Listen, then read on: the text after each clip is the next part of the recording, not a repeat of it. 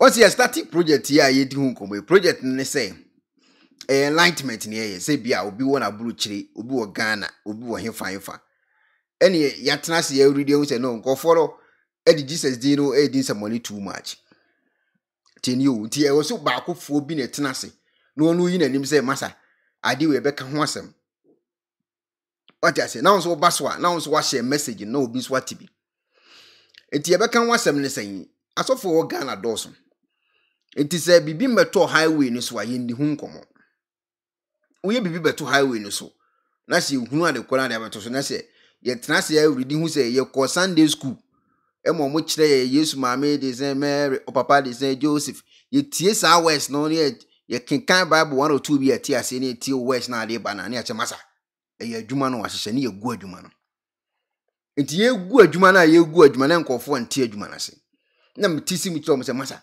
problem na mu komu na mu su omo ana create dia mo akwa akohyem obi anya hwe eti edu time we say wa hunu dia de neti me ye video bi em say 2 years ago na me ye say video me nim say omo kai say video we ya 2 years ago na me ye say video we 2 years ago na me ye say video we na me say me the one e bre o bloggers any journalists say nyankopon be house cleaning 2 years ago me obi an me market ma hye nkoma me na bam video ni da ho obetimi akọ me page da ho no akọ Faustina me chepa wa kai say video obetimi confirm me ye 2 years ago na me say house cleaning bi e ba no obi a bloggers obi a beje ne de meboa oh ma hye nkoma bam esenka mo to collection ma me so ati ase ma hye nkoma me ye na homachi me da ho na me chak me feel we a me ye de sem de won ni ba na me de won ne beto abonten so na me de beto dam page you see kwa obekone da ho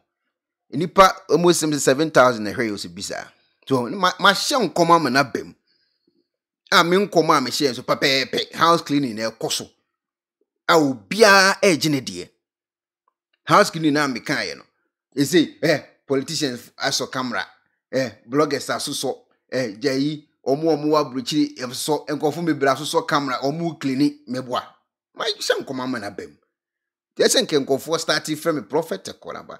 Prophet, what I make Kyle and one esino. Meboa Muncasa meboa. 2 years ago, I'm sure some common. Mission come me prophesy. I prophesy. That is it. I prophesy. So I prophesy and have been. He say, I ye say. So what I say. And just say, I ye say, me come now, me share na bemun. I was sending some heading. Me Timmy Crank come offer me for interviews. Now we say, a corner about Shen Combi. Emma won commission abem. You say ye be ni den. So na me chire mu. Twata say e de chire mu. Oh, na en commission no e bia menya vision ni sei. Menya vision ni sei na me chichi mu de chire mu. But obi am frame me for interview. Em ka muzam say on commission bia abem na ye den na ohun ye na me nchi. Me bia me speak hu spirit bi. Twata say na me chichi mu achem na bia e fine. Now, ye start ye dis an komo we ye de to abonti na nkofo nti ase. Na nkofo nti ase. Me say e yankofo no na amamanya problem no. Problem ni mfili spirit bia ho ne aba. Problem na amukum no. E ye omo ne mo nam na. Ye se de ono nam no. Onu o se obkaze ko se abo be ka wa furu tumam. Aha, ma me kan sa. De ono nam no. Omo a na e ma afia mo. Ye kan ekofo di atem na ye samsu munya botre. E den e go reach everybody. E den e go reach everybody. Oban mezedu ana me boa John ana me boa sa reach obia me patu say aje na reach obia case me chao reach obia magasapon sa reach obia to what I say ene say awusi say megina no so buta Margaret ene nya butre wo ne pensuo ti no ne ha mesi agina wusi so no ene ni ti half say bete mete half a enti enu ti no wabade Margaret nya butre no musu ka me wie duncan de no wie matie se wusi so ankasa ma che dat na se ama no so eti ye start ya ye din komo nam se no ade we e go reach everybody ebe reach everybody na me so me share me ho dey say de me ka no woni me ya adwo ni me nya adwo ma asem adwuma di wa woni bedi me ndi me ampani ampa so me tia na adi wo no maba no mabeka o eko me ko e na obi yem say yes adi sa na te ebedi wo so ebedi wo twata say ebedi wo eti omuhunu se asofo na wo Ghana na start din komo na omo san so kire o madwene say, oh, Charlie, o my more din. You say, now, we say, obi tiwana politician be na tiafa ne ha. It is in half no adane blogger, no one so camera no chirim. E bi na esi wa ha no. E bi na esi wa ha na Cry FM. O ma tie si mo so mo say o mani bra bere no. Na me say yes. 1,000. Mo ye den mu nyina mo beka bi. Ubeka bi, upu ubeka bi. Eno na ye solution no. Munya hu sa ade we say kim. Problems me bri be solve wo sa akuru no so. Ah, sanko fo no betima make video ba akopɛ. Obi ni mo bofo Nigel bo wusu be pa be du ko bi very say Duncan Williams Agina Sare omo nyina o metima ya one video pe ama bi bia san Ghana ankofo ne je omo di o o metima ya one video one Sunday pe o na nko maje in the spiritual realm no nyankopon bie me na hunu se woto ball la guga tamu a obekọ bu nsem je wo abetu agum nyankopon wa asotwe ode ba so na me share sunsumu wiase share obi abeja ball la to guga tamu o metimi de 1 seconds ama Ghana asesa 1 seconds 2 million go for no kura na no adi o because omo to ball gu gatamu no Mr K mechi apa omo to ball edi gu gatamu ni ade no we mu betima mo magai we say 2 seconds me na me ka che 2 seconds pe o make one comment pe o me jai sisi ya omo ko epo ho kwahye omo to obetima ye video na oma ka se sunsumu no kwahye oto opo ho a ye se ni besi obi abeja ne to ohye opo ho o metima chechire Ghana me se wo de mom make one statement keke one obi abeja nsemoni di we metima chechire Ghana simple kra because nkofo ni ji omu di too much tie komoni yepa eti ye kana na nkofo nte ase no afidi awrechi ama politicians na san atiasim opa san atiasim papa yo tiwe ni bu afu a waso camera nyina ne se wonu no hu ni se problems a Ghana fo komie Duncan Williams o afidi wasi Duncan Williams ko tam spirit bi fi Nigeria mse wo be kan kore o di spirit fi Nigeria na aba o kankan nyame o wo be kan kore ebe wrechi obi a beje ne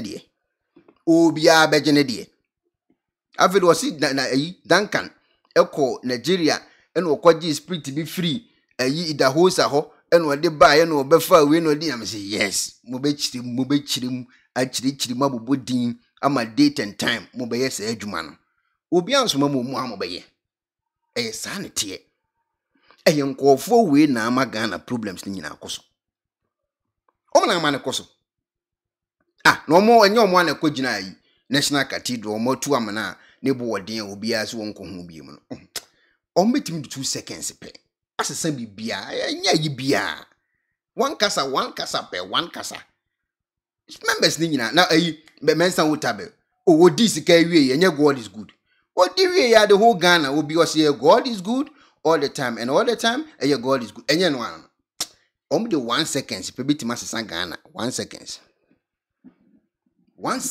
pe the best sesa Ghana 1 seconds enso wonye wo no masa esi da bia no makwase abadwum no timi didwa sa na adwuma ne tie o se kwase abadwum no mu didwa to tinka ye ne ayetima fu plan ababuru chiri na ye wo data tin komoni yipa ye ne a yatimi afu plane akwa aburu chiri ye wo data ye se ye fa bibi travel and see ofu plane akwa aburu chiri a de wako hunu wa aburu chiri no waka chiri wunua no wontimi nkoye no no so de bia to nti chema me bra koye no Jack say no kan insane na I am education e koso betu omo mafu play kwa abruche no be 10 emu be 6 enso asan akwa taba eti ama problem na san wo international tabao ho when you local tabao it will fix ya ewa cause omo mataba na omo san wo outside no esan de omo taba na sa be kan local for de no eti ama aduma na den because there wasn't common na share videos no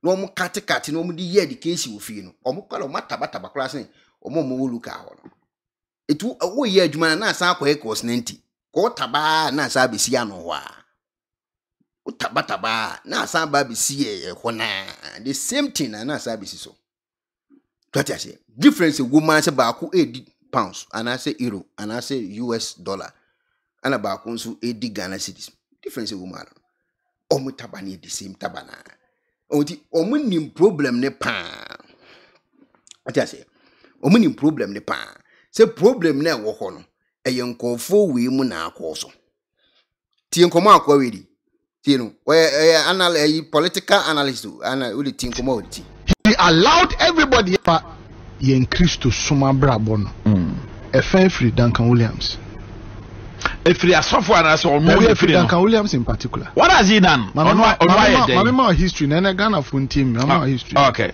Yen nyinyini no ye beto Pentecost, Anglican, Catholic, Methodist, any Presby. Sir, and sorry fui Orthodox churches. No music schools, hospitals, universities, any idea. They were there for the people. And Duncan Williams or call Nigeria. And also a konya sofu be a friend in the hosa. Tie komani o. Nipa ya wodi nkomo yi. Osi Ghana problems ni nyina na omukum sisi ya no. Asofo ni nyina no, omo chairman do kofa spirit ndi free. Onyo kan kan minim se Holy Spirit yakwatamu he. Me see it go over everybody. Ubechiri without evidence. The work only evidence o. Obechiri ma. Toa obe kasa. After was Holy Spirit no. Duncan kofa fi Nigeria. Oso obi the host and okotam finish no the bag Ghana ho. Na the tie list na obebon. Sa list ya obon.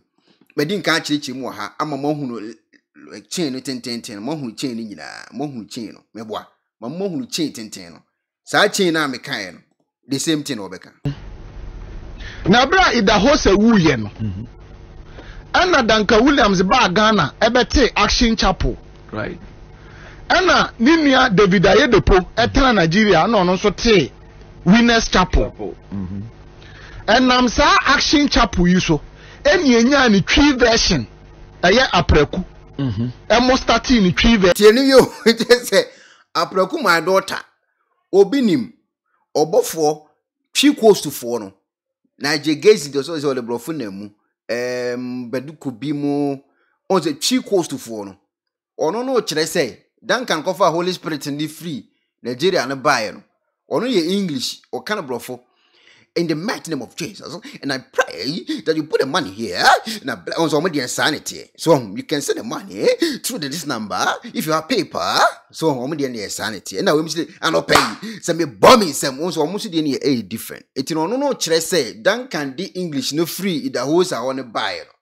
English coast to no, and a cheap coast to for so ever fire and almost translate no. On the can say you with it because that time no any English. He baba won toria tabaya kasafofro ye cartons wo maame na ye wo maame ye baifuo buramu nsuo ni aye the tree version of the Duncan Williams the free Nigeria buy ati and next Duncan Williams any tianko akwana asem a waka na very deep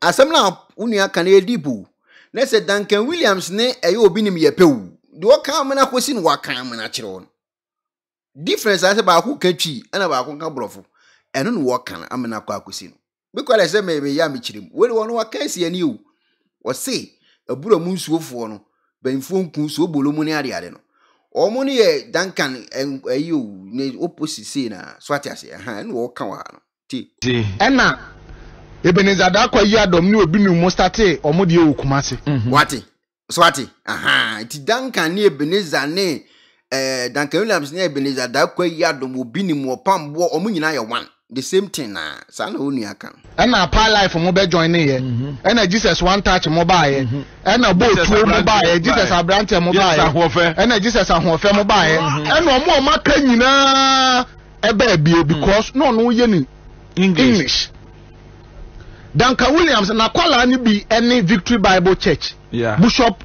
Takia boy. Na kwala any Eastwood Anaba. Na kwala any Victor say. Na kwala ni bine sofuna na no hase atwa medical doctor no. Lighthouse Chapel. Omu nyina no omo ye Duncan Williams nkwala. Eno omo so start say omo te omo ho. Ena charismatic. Won say o se da kwatena wo so okoye politics o. We dey amucha munya anti the mekanase. Wan koso okoka sankofo wi asemu. Politics no koye political analyst oko analysis or politics honia anything okotena ho but na ho no he pressure no no ready ne ho na wo hwe de wi a opia bonten a wi a ne bu afu gina kwa ho wi a no wamuna wi a no wosere ya bu we ya twu wi adi we ton we no o check afi de wa ja politics na to ene wa tie sim no wo kire taki ya boy kire misi ye ebe ko obi a butum obi a be kire mu bi enye me nko na meka o ye nyina ye be di hu nkomo because e to a obi kire you can see evidence be anymore. You go explain. No evidence. Ube kasasa. Faith. Ebe jintrede e wo Ghana ha. Right. Yebra nyina free charismatic faith. Afimwati ase. Ebra Ghana for bra me kana monti ase. Say the TV so na akodu TV. Say bra mo be nyina charismatic for na mamobre. Nti say nyame na me kan political analyst na e ka say. Nti mo be gia tum ana munyintum. He said, "Oh, Mamu, Mubajal to Malamunyentum. We are not one about echo. We are political analyst didn't come. What's a bramo bridge, a charismatic for an amamobre. Mujutum and amunyentum. Because one regulating a sorry ye. I dare not coffee free Nigeria buying. One regulating ye. What it? Tiancomonio. Duncan Williams confer, dear, if you, Nigeria and buy you, if you the horse and chain. No di bedu ye na wotete nkwala no emo omo so bedi sa de nachi wanche mranto wa mankofo no ene ogya wo mo no mu nyina yusu sa de no woni ni ma de kro mi de ni ma de kra wo ka ho asem wo se onu Duncan kwatam firi ayi bae minim se koku firi no kofa yo se de no kofa yo ne onu abekire na asem wo de mutie no enti obia fa no de ye de ope eno na nam so ma enne apobo bebre ba sofo bo Ghana for do na bre omo bre no eye sa orthodox churches one man church hiribaba katobo because yen kan kira so de ba ne say kokoye adwuma na wonam so a obetimi de ahwe wo yire ne oma na emom o metena sori dem no mo mpaye na ne bra bi o wa bro kire be ya adwuma na ya bompa ya ka kire nyame na nyame de aka na komo mo de sika no abre de ono kwadwofo no otikrom ha no na wadi sika no munya hushi but also like page in bacho obi like page na mo share is it that dem we na mambo no TV station e ma me o ma me airtime e won ne video so se me esa education no na Ghana for nte e wo TV so e ma me twa ho promo nyina obo me video 1 petu mu no na so fo ni nyina etu TV station ho Ujaba any first person will do dear any mukoye course a papa no. No mama me jai me videos na obono. Because video ba ko pena me boy no. Masa. And some TC close na say was o cancel that program. Dey fen abebe bom mu ka sa program. Asofo na ama number so. Ka abebe bom ne ko so a.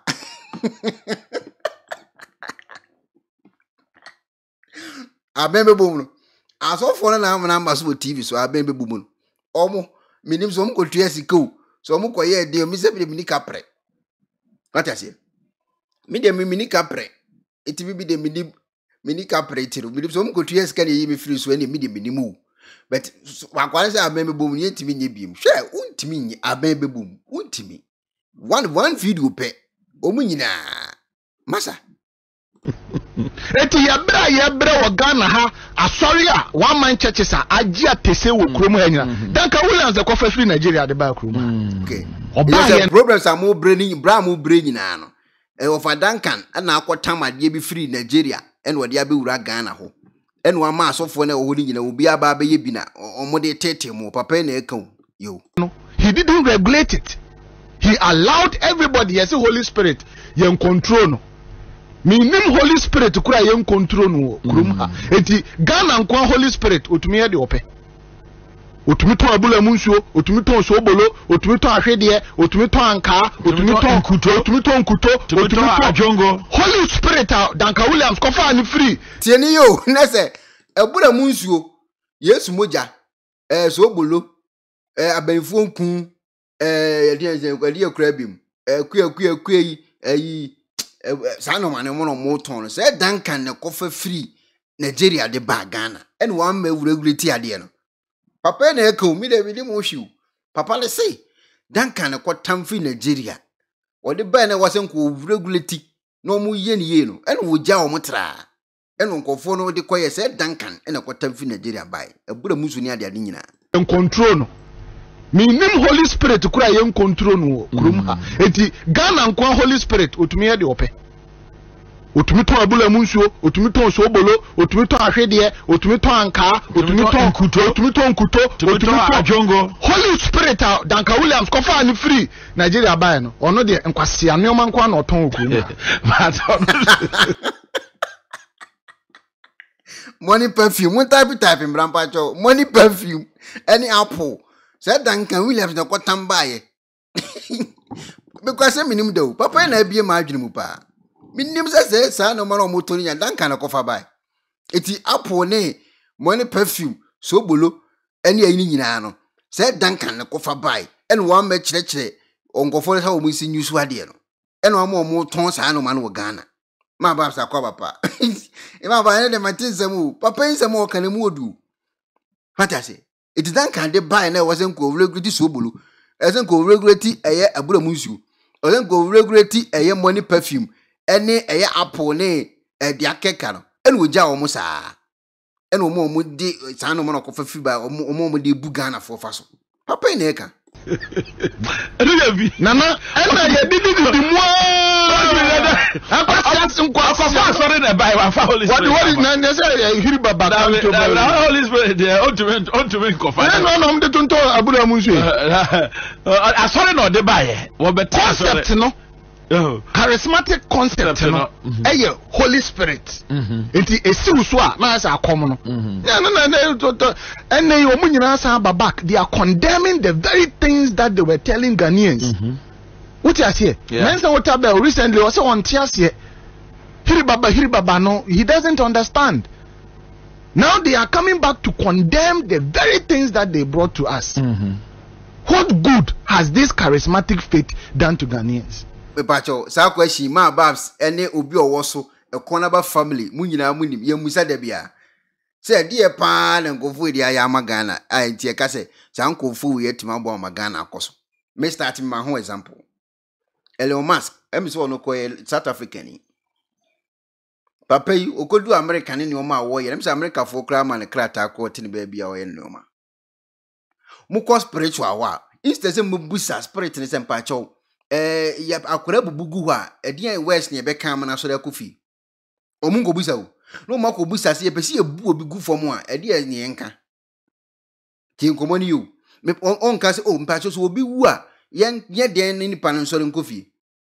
Oko hu spirit no obu spirit pa cho say o ye besi eku obi a ye den ni enku nipa no omo no de omo spirit omo de busa no say broni be ko spirit no aba physical no aba ye machine no aye we no we de om free spirit ba o ku we na we nyane we na we bu egu o na we ye we krepo na we bo we dua na we hu wo she pant brew we aka kire wo ma me de akua ma me de adwoa o musa spirit na hwiu etinka mu ko mu hu spirit na no buso omu nyansasem me pa cho papa spirit kona bed wontimi mmabi me so me ko order ye ne abehunu eti spirit ye wo gold ye wo diamond ye wo silver ye wo oil wo Ghana papa spirit entano me de na wo be de na betimi aka ma gold ye de aye bibi wo Ghana onko busa no kwasi asem ko anu hu spirit anu wo busa no abeka kire Ghana fo na me call spirit me hu in a fresh was a spirit ana me hu se suntum bia tu kona jata bie nanum na se body ne safa ha se botam ya na jata ye no kan we na chini no bie na osono hwene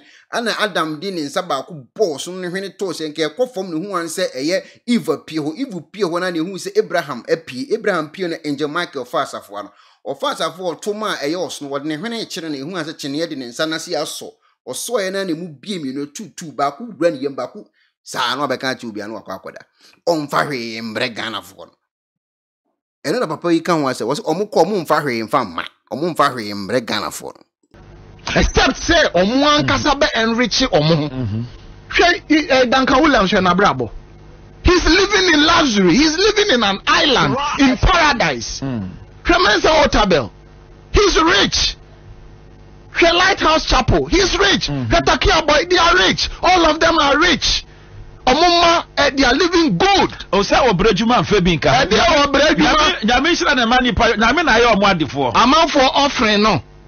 Amudi mobile money ne bank account ejeje no. Bible say wo fa nyame adwuma na wa fa adwuma pa. Ene nyame adwuma na ofa ye no mfa hwe nyanka. Ene ewusia. Na esu na o se Ghana fo osu no. One tisu bi. Okay, can do you know the number of people have employed me fa hon be masoma. Hey, me do. They said we ebedru obi anchen. What means papa na tena se yan wize nkofo ni chele too much. Ono so bre. Obebre o. Obra obekasa. Ekwo ho. Na hu ni se nkofo na chele too much a. Obet kasa kasa. Ebeto wo ni akasa. Watena se wili hu last life nkofo li live no. Afro mo ankasa astati din komo. Obedi nkomo. Me fies kapa akwa ba. Uba so anu wa share na the comment about George Akwaba. Ubedi nkomo nye nko ane ebeka mu nyina mu beka bi what I say mu nyina mu bedi sa nkomo ni bi a chiri na se woni we nyala mote wodi sa no okay say osenkafo ne ko se ade bia woni mere nti bia kasa mere na duro obi a beka bi mu nyina bedi nkomo wa hye da adware no pawo akọ Accra FM so okoye politics wo ma bia fedi akosi politics na free ni mu o ka asofo ehwo ne ye problem no me na me ka chewo problem na ma ka chewo no ono wonam airport aye nche kino masa wo dia wa abodi no medi agro o me senior citizens o ye nche ki masa wa bone color correct bibia o je no correct unu anso utim se koma kona ya asese se wanya feeling no ohun ha wa nkofo ni jiska no nti okotena TV no na wo so wo camp politics na afiri wo ja politics ka and wo preach ube preach by force we ni adwuma me ka se ye nyere a mo ka mo me ye ntem a wi nka mo mre yesa nka mo ye ntem firi ho beta nya hwe se ne wa start fa kwa wi pa embeka ba kunya yo ka because I cry for me mitimi nkoto omo eye venzen omo airtime mi ni ka pre mitimi nko omo TV so mi ni ka pre ti wanya akwanya timi ko Accra FM ho dia kekani nyina a kire Ghana fo kekani nyina tama duncan ekofa sa ade ni free da ho se ho nde ba Ghana no de betiti kwadu obi ni mu ni ade no kekani nyina ka yen Christo suma brabo no efa free Duncan Williams free asofo ana se omo free Duncan Williams in particular. What has he done? My history na Ghana fun team my history. Okay. Yen nyinyini no you be two Pentecost, Anglican, Catholic, Methodist, any Presby. Sir, and sorry if we Orthodox churches, no music schools, hospitals, universities, any idea. They were there for the people. And Duncan Williams, or call Nigeria, and also a Konya Sofu be a friend in the Hosa. Nabra in the Hosa Wuyen. Anna Duncan Williams ba Ghana ebete Action Chapel right Anna ninia David Ayedepo etena Nigeria no so te Winners Chapel sa Action Chapel yiso eni enya ni twi version eye apreku emo start ni twi version because that time no ni English he baba won toria tabaya kasafofro ye ka tons wo maame na ye wo maame ye baifuo buramu nsuo ni aye the true version of the Duncan Williams di free Nigeria buy. I see. Ena Ebenezer da kwa yi adom ni obi nu mo start omo de okumase ena pa life mo be join ye ena Jesus one touch mo buy ena bo tuo mo buy Jesus abrante mo buy ena Jesus ahofe mo buy ena omo maka nyina ebe bie because no ye ni English. Duncan Williams na kwala ni bi any Victory Bible Church. Yeah. Bishop Takia boy. Na kwala me say mama Bab so the message details na ma. So for bi me mo lidi, me mama Bab message ya ma. Ghana oil na yetu no. Ne yire wo mu percentage bi o. Ne yire ankasa ne de wo gya no, wo record wo gya no betu gya no adwuma. Settings. Ana yire ne tia amanone. Eno waware ba kubi a ono no ababe hwe eye oil no so wo Ghana na yetu no eno ono no edidi wo ho nti ono no was percentage wo Ghana oil yetu mu masa ngofo no go What the other money we can't want the no mediago. A jaw mu bruta. Che. What the no mediagro. Deal and conform bit mayano. We am best use bram. Any stood anaba. Na kwala any Victor say. Na kwala ni bine sofuna na no ha say atwa medical doctor no. Lighthouse Chapel. Omunyina no mo ye Duncan Williams nkwala. Eno omo so started say omo te omo ho. Ena charismatic faith ebeje ntrede e wo Ghana ha. Right. Ye bra nyina free charismatic faith. Adentia. Because one regulate asori ni ye. Ade na okofa free Nigeria bae no. One regulate ni ye. Enti obia fa no wo de ye de ope. Eno na nam so ma enne apobo bebre ba sofo bo Ghana fo dodo na bre omo bre no sa Orthodox churches one man church hiribaba katobo because yen kan kira so de ba ne say kokoye adwuma na wonam so a obetimi de ahwe oyire no ma na emom o metena sori dem no mo mpaye na ne bra bi o wa bro kire be ya adwuma na ya bompa ya ka kire nyame na nyame de aka na komo mo di sika no abre de ono kwadwofo na otikuru mu ha no na wa di sika no eti ya bra wo Ghana ha asori a one man churches a agia tese wo kurom ha nyina Duncan Williams the coffee free Nigeria de ba kurom oba here no he didn't regulate it. He allowed everybody, yes, Holy Spirit yen control no minim Holy Spirit kura yen control no kurom ha eti Ghana nkwa Holy Spirit otumi ye de ope otumi to abula munsuo otumi to so bolo otumi to ahwede otumi to anka otumi to nkuto otumi to ajongo Holy Spirit Duncan Williams kofa ani free Nigeria buy no ono de nkwase aneoma nkwa na oton okumu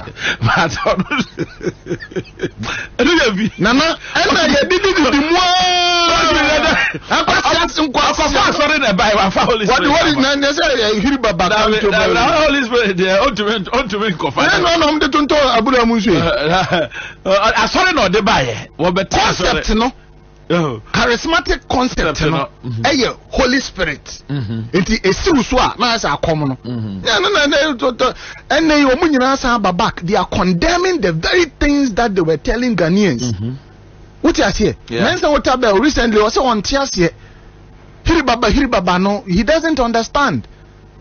Now they are coming back to condemn the very things that they brought to us. What good has this charismatic faith done to Ghanaians? Except say omuan kasabe enrich omo. Duncan Williams brabo. He's living in luxury. He's living in an island in paradise. Tremensa Otabel. He's rich. Lighthouse Chapel. He's rich. Katakia boy, they are rich. All of them are rich. Omuma. Me say the rich are encofonisi control say kuru na fe Ghana no. Anu odi o. Umuza say identity no mo publish say ensori ahodo obi ntuatua eye sika bi a ye be kan ho asem no. Omaja publish say ko website o ma delete ni nyina afiro. Ana mu muza say asem no. Omo control accountant control accountant general post omo publish say news no beto a ensori ahodo omu ntua ho anhwan ni ade omo check omo no ai be nya picture ne beto wa edi hu nkomo no wo le san akwete kweda wa omo control wo dia mo ne wa mo hu omo se omo na mo sa akwa masa enkofo no order o kro mo na no adi o ebi wo poli omo won kwala spiritual child wo police ma akoye o kasei so wo police ni bia damfo a ne spiritual father ne obenya problem asem no wo kan ya ade e dangerous o man kan tra asase do kan tra no ne sister spiritual child obedwa no ne brother spiritual child obedwa no ne namfofo bi ne spiritual child obedwa no immigration fo bi masa de wode na no keka no ade kakraka no wo kan simple just 4 minutes video mu a wa relax ya wo bobo na okofa bana masa ade kakraka no wodi hu nkomo za they are living good. O say obrejuma mfa bi nka. They are obrejuma. Nyame shira na mani pa nyame na aye omo adefo. Amount for offering no. Amudi mobile money ne bank account ejeje no. Bible say wo fa nyame adwuma na wa fa adwuma pa. Ene nyame adwuma na o fa ye no mfa hwe nyanka. eni ewisia na esu na o se Ghana fo su no on ti su bi o kaka do you know the number of people have employed me fa ho be masoma ale se wa fa nipa na de ewo mu nie ka kire me we are very much aware say Ghana for bre edien anamon watu say woni mpanimfo be kasa mesi me gina airport you say ye nyina na yesi afi flight mo masa mesi omo ye senior man for okru no so yesi afi flight masa you want say convoy bia be senior fanu na one first screening mu kra masa enya Duncan amiko what so fu bi me video yi na me de share me wan kola ya me se me de beto aka masem hey senior citizens omo kra diplomatic you omo ye Ghana for diplomatic tu no omo dili a masa eso ye careful ye okeke kan wo kan kro da problem na e wo achi so betimi adia ene no problem I hear Captain Smart with me ba bonti no be kan ye acha 2 days now we twaso untimi nto aso da untimi nto aso ubenya problem omo ye serious class ne politicians no politicians dey so no open position bi ni kakro be hwie di ni we mu de ye serious we mu asa hemfu ye nto no so aba we mu ya hemfu ye nto omo so aba etuoro no ma order o kasa wakasa untimi nkyere wa adwene wakasa awie papa na akasa papa dada akasa awie wo ko kyere de papa se obi anye din a wo beka de mensa wo tabi de be wa meka se Kristo ni bia beka bibia no Yankopon befu ene obi aye din masa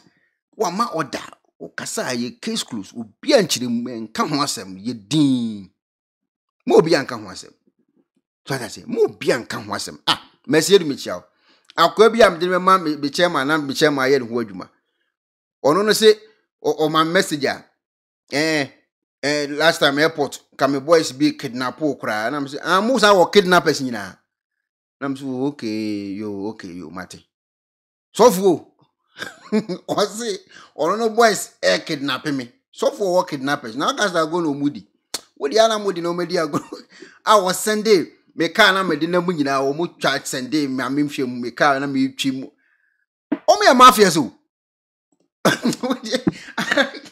me ka na service rekra o me mafia so o twa ka no ampan kom ko so o kidnap me kra no ka so o mu nyae na am say enye pretty bi no omo ye serious o etu no omo deal a me mfa ne say wo fa ya grada eje omo maka network o me mani ehunu tina me chiri mu agere ozaro network o me na mani ye dintia network akraka untimi nka say wo fa ya owusu bempa na wajai obofo mu debit masa obe mistake network team kakraka team Barcelona kakraka na wo kobo match do oye odi ago meshew ti wo ni omu deal a fatu trim say woni nipa be 50 million e ba be deal no nipa be 50 million na omu deal Ghana ni kwada wo to do for akire de o keken no ono ko nya obi prawo masa ono ko nya obi prawo it men fan say wo afa ba akopewu